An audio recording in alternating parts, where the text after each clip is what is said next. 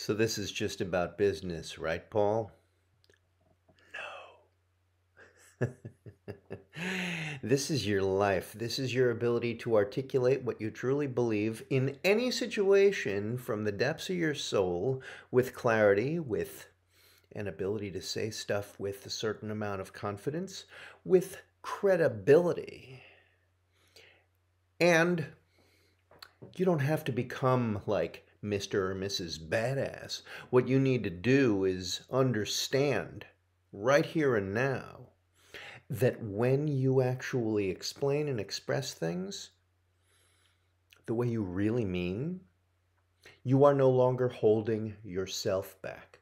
You are no longer doing what you have been doing most of your life. It's okay, you can admit it. The things that have been holding you back, the things that you have allowed to hold you back, are things that have been there since you were really young. Because we stigmatize our own ability to say our stuff the way we truly want to from a very young age. And now we have a chance to overcome that. We have a chance to flip that script, to rewrite that notion, to understand and recontextualize your entire history so that you can actually be the type of person that your friends and family can look up to in a totally different way. Actually, they will. Sounds like a big, glorious promise, doesn't it?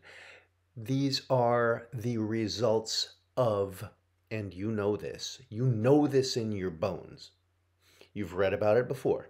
These are the results of people having opted for a new way of not only understanding their life, his or her life, but also presenting what they truly believe in a way that resonates with them on a gut level that exudes this instinctual confidence and understanding.